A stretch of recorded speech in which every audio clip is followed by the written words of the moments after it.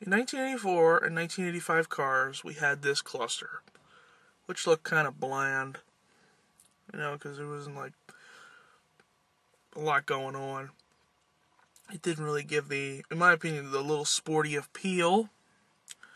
The cluster lit up in green, which is cool, but in my opinion, I could do better. So Sunday, I did.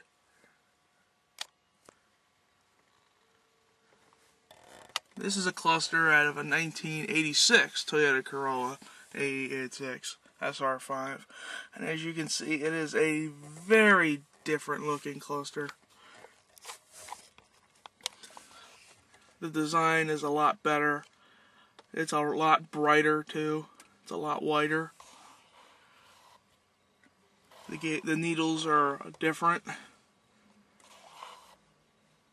And here's a bonus. The tach sweep is a lot better, and it all works, as I'm about to show.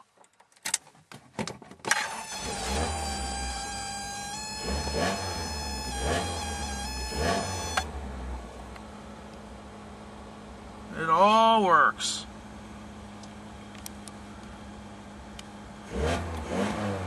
It is a lot more responsive, and the speedometer is a heck of a lot smoother too.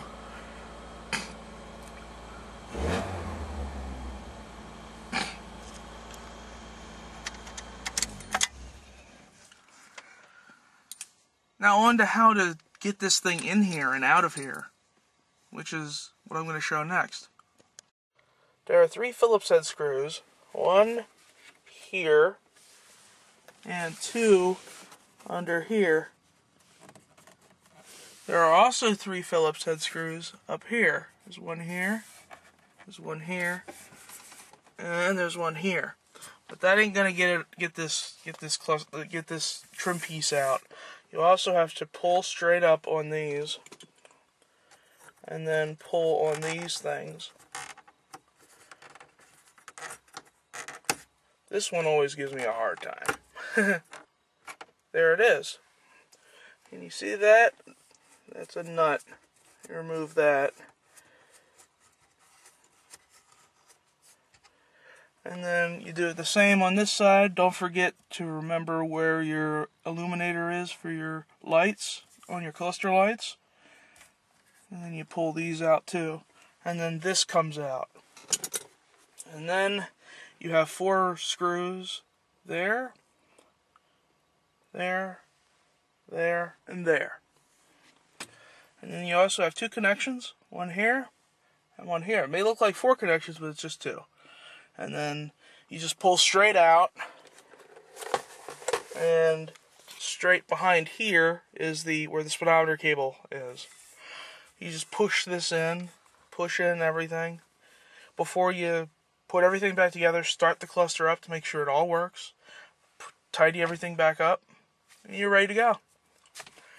As for the idea of what to do with the mileage, because you can see I'm 4,000 miles ahead.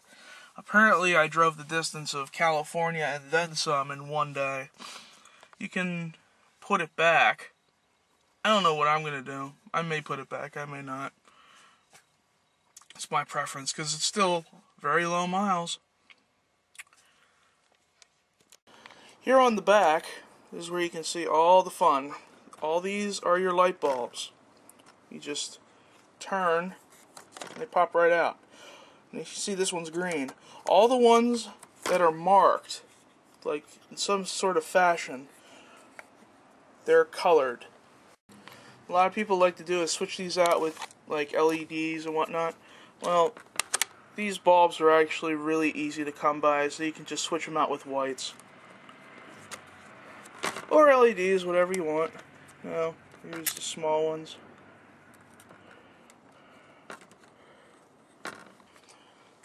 To split this thing apart, all you have to do is press down these 3 tabs here up top, pull it a little, and then pull these right here, and then you get you into here. If you want to reset this to 0, you put the tach arm to 8 and you like tap it. That's from what I've read online. And it slowly goes back to 0. My opinion, I like the new cluster. It's a lot better than this one. I think it looks a lot better. More importantly, what I didn't mention was that when you turn on the lights at night, it lights up in white instead of green, which I really like. I really like this cluster. And future videos coming up will include a new series on suspension tech, and then also a new series on roads that I like to drive. So I hope you enjoy this and the upcoming videos. This is 84Hachi signing off.